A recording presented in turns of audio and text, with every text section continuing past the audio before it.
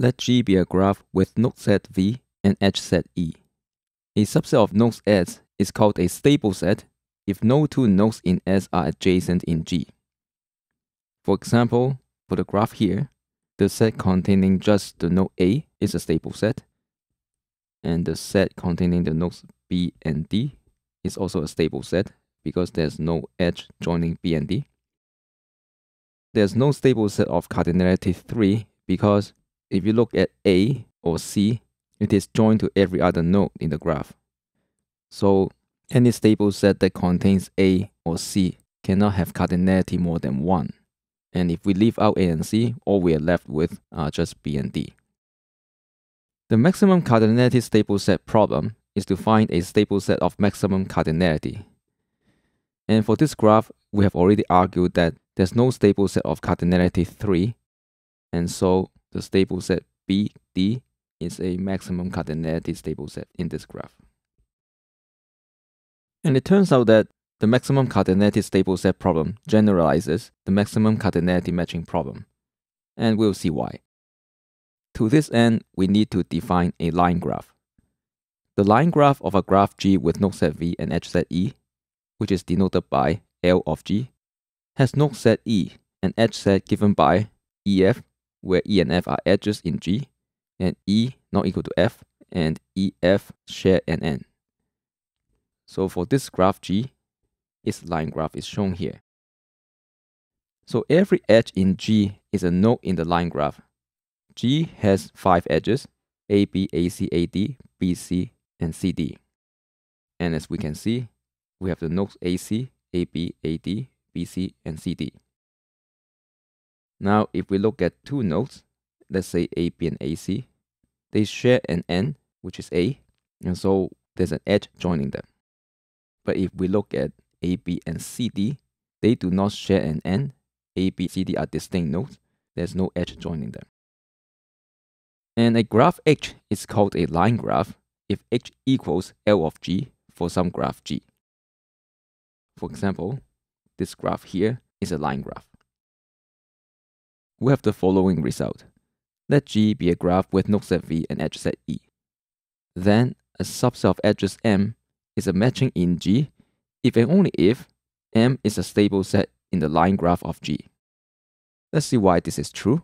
Say we have our graph G and the corresponding line graph. Suppose we take a set of edges that form a matching, E1 up to EK. In the line graph, these edges will be nodes. And because no two of these edges share N, there's no edge joining any of the corresponding nodes in the line graph. And so E1 up to EK form a stable set in L of G.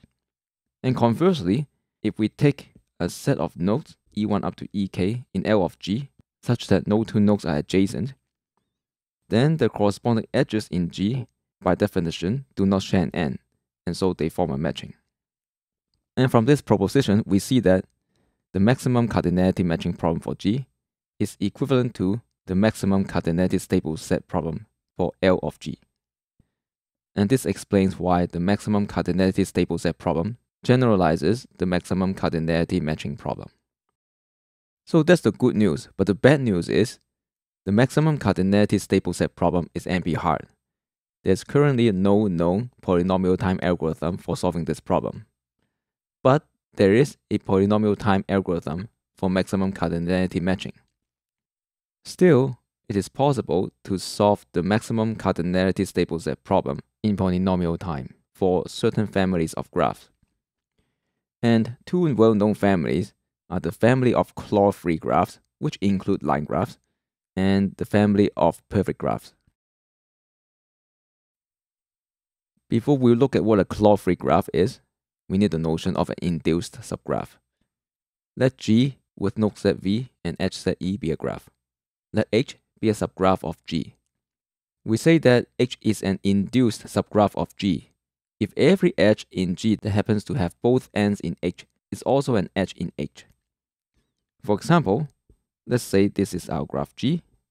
This is an induced subgraph because if you pick any two nodes in the subgraph, if there is an edge that joins them in the original graph, that edge is also present in this subgraph. But this graph here is not an induced subgraph because if you look at the nodes C and D, there's an edge joining C and D in the original graph, but it's not present in this subgraph. A claw is a graph on 4 nodes such that one of the nodes is joined to the other 3 nodes and there's no other edge. For example, let's say this node is joined to all these other nodes and there's no other edge in the graph. And you can perhaps see why this is called a claw, because it looks like a claw. A graph is said to be claw-free if it does not have a claw as an induced subgraph. Let's look at an example. Consider this graph. It certainly has a claw as a subgraph, but the claw is not an induced subgraph, because if we take this, an induced subgraph would require us to take these 2 edges as well. And one can easily check that this is a claw-free graph. However, if we look at this graph here, this is not claw-free because it does have a claw as an induced subgraph. It turns out that every line graph is claw-free. And let's see why that's the case. Suppose that we are looking at a line graph, which is L of G for some G. And we look at 4 nodes, and suppose that there's a claw involving these 4 nodes. Let's see the edges in G that these nodes have to correspond to. Suppose that this node is from the edge UV. This node has to share a node with UV, so it could be U or it could be V.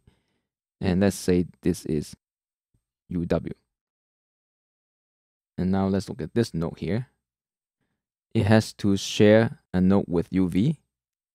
But since it cannot share a node with UW, it has to share the node V with UV. So this must be VZ for some Z.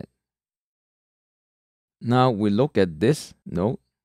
It has to share a node with UV, and it cannot share any node with UW or VZ.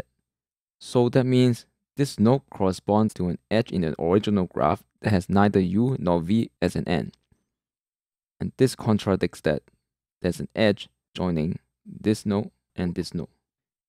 So L of G cannot contain a claw as an induced subgraph, and by definition is claw-free.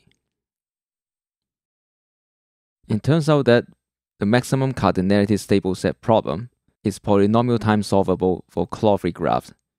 And in 1980, Minty and Spiti independently came up with an augmenting path algorithm.